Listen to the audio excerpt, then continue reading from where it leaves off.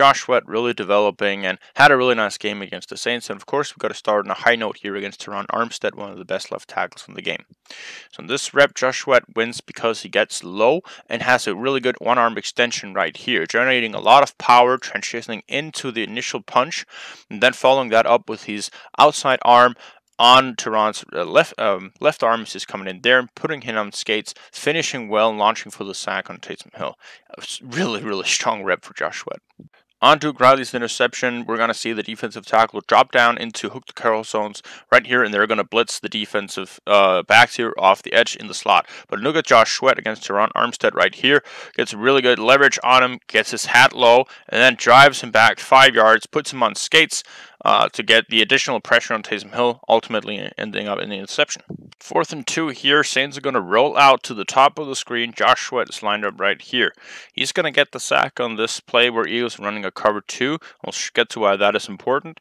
Sweat's going to come up here and obliterate the tight end immediately. Then a really good motor to chase this from the back side. Armstead is going to try to get his arms on him right here, but he's going to bend underneath that and get the sack. Now, why is it important with the coverage? It's because Shaun Bradley, who's lined up right here, is going to absolutely forget about everything of the rollout and just going to drop straight into his 3-hole that is responsible for taking on the seam and lying underneath that. So everyone is biting up on this right here on the rollout, while Shaun Bradley is just running downfield and covering the seam route. So a good job by Shaun buying time and a great motor by Sweat to get the sack. Saints coming out passing here, and Eagles to the left side over here at the boundary are going to be running a game. Well, they're running the tick game, so the interior will come first, and then Josh Sweat is going to loop around it. So he's going to loop here and get picked up by the double team in the center and the guard. But Taysom Hill feels the pressure from Vinny Curry and starts scrambling out. Now notice the motor from Josh Sweat as he's coming up right here, chasing Hill down and tackling him 15 yards downfield.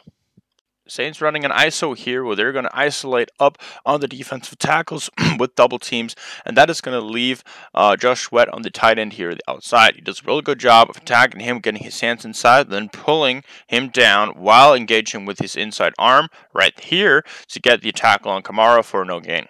So in this play, we see some of the effort I like to see in pass rushes. When your first move is not working, keep working and try to get to the quarterback. So here, Sweat is going to come up on Armstead and going to try to bull rush him here initially. As that is not going to work, and he stalls. He tries to rip underneath here and try to get the edge and bend a little bit forward. Now at this point, we're at the 3-second mark from snap to this point right here. So he is going to counter move by spinning inside and actually get some separation from Armstead. And had the play been rolling, would have been in there potentially for the sack. So it's good effort on the pass rush.